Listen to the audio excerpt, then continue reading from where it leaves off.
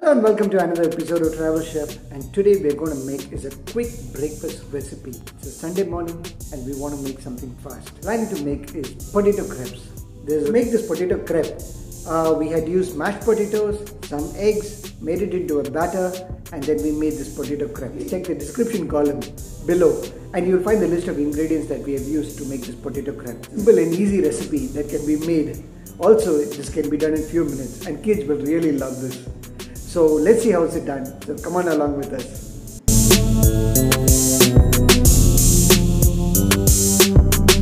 To make a potato crepe, we are adding 3 boiled potatoes into a mixer bowl that we can just crush it and place it into it.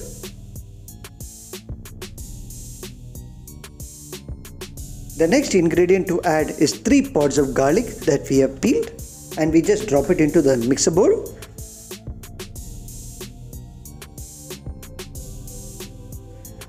The third ingredient to add is 3 eggs that we have broken, and we will be adding with the rest of the ingredients.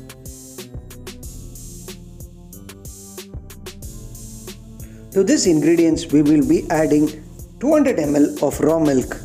We will also be adding little more milk in the later stage of this video. The next ingredient to add is half teaspoon of salt. The next is half teaspoon of red chili powder.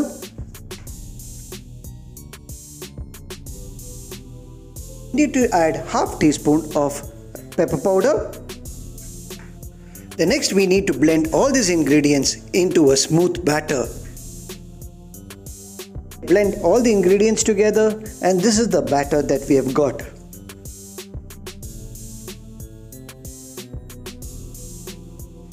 We have transferred all the ingredients now from the mixer bowl into a glass bowl, and make sure there is no lumps in the batter.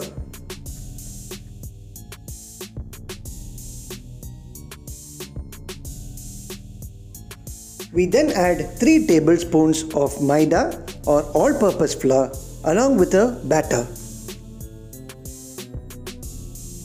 Along with the all-purpose flour that we have added, or maida, we are adding 3 tablespoons of wheat flour. We need to mix all these ingredients together nicely. As we mix all these ingredients together, please ensure there is no lumps in the batter.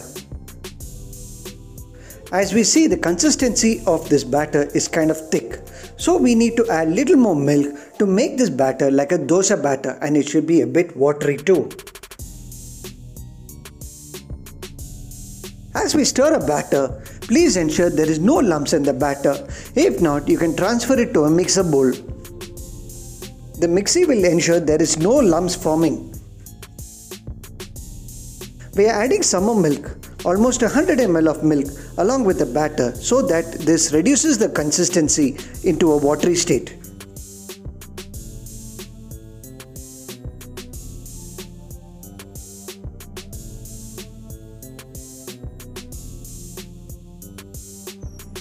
The consistency of this batter is like a dosa batter. It is watery. At this stage we need to check the salt as well as the spiciness of this dosa batter. So we are adding another half teaspoon of salt since it was less. We have added another half teaspoon of chili powder to the batter.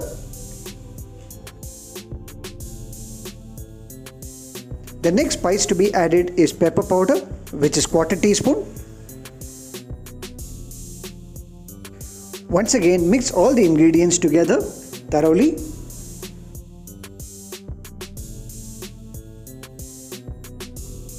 To this batter, we add a few cut coriander leaves. This will enhance the taste of this batter.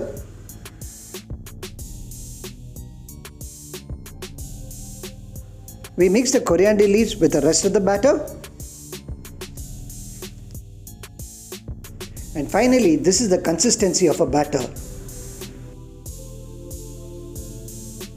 Next, a pan is getting heated, and then we pour 1 ladle of batter onto the pan and we spread it out a bit. Just ensure to cover out the edges which does not have batter on it. We wait for one side of the dosa to get golden brown in color. Next we flip the other side for that side to get cooked. We can also use a lid to cover the dosa pan so that the batter cooks faster.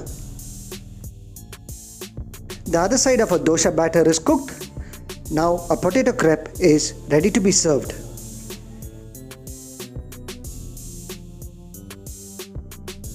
We have transferred a potato crepe onto a plate and we can drizzle it with a little of sauce. And this needs to be eaten piping hot, and this is good for a breakfast or for a snack.